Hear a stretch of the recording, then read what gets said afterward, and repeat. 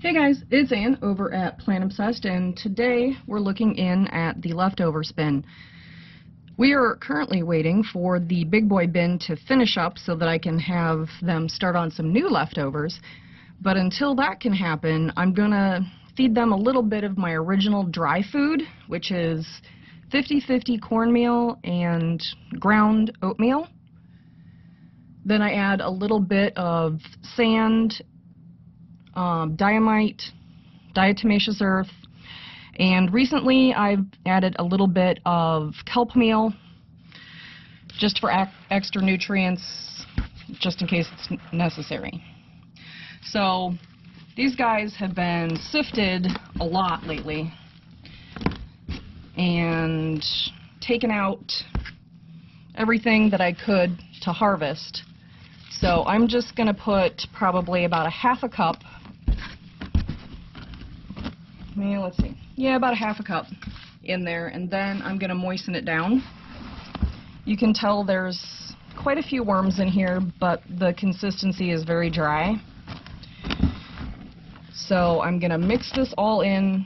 Instead of just feeding on top or what have you, I'm going to mix it up, give those microbes something to eat,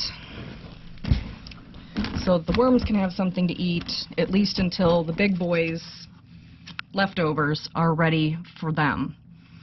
Now these worms, you can tell, they're not huge.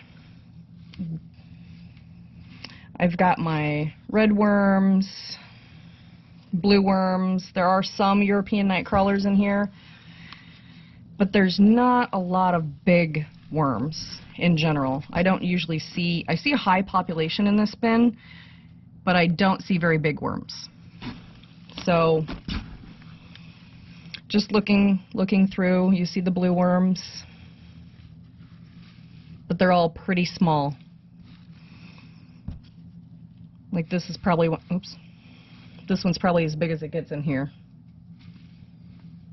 So quite a bit smaller than the other because honestly, they're kind of getting the bottom dregs of everything. Leftover bedding, leftover food. But it's a pretty high population for what it is that they're eating, so they get through it faster and move on to the next. It's a good way for my impatient method of harvesting worm castings, because otherwise I'd have to wait longer and nobody has time for that. So that's pretty much all I'm going to do there. I'm going to add some water to this to moisten it up a little bit.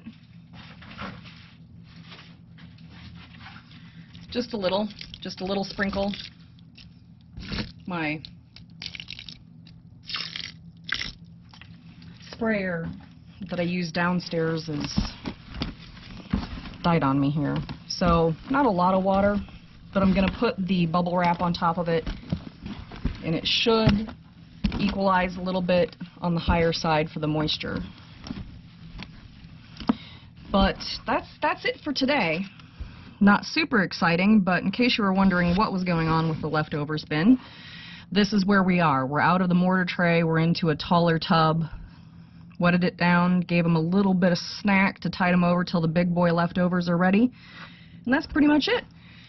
Got myself some new worm gloves, waterproof on both sides. It's getting to that time of the season where I actually have to have clean nails. Yeah, there's a season for that for me. So, give me a muddy thumb up. Click subscribe if you're not already a subscriber. Hit that bell icon if you want to know exactly what I'm doing when I'm doing it. And thanks for hanging out with me and my worms. Everybody have a good night.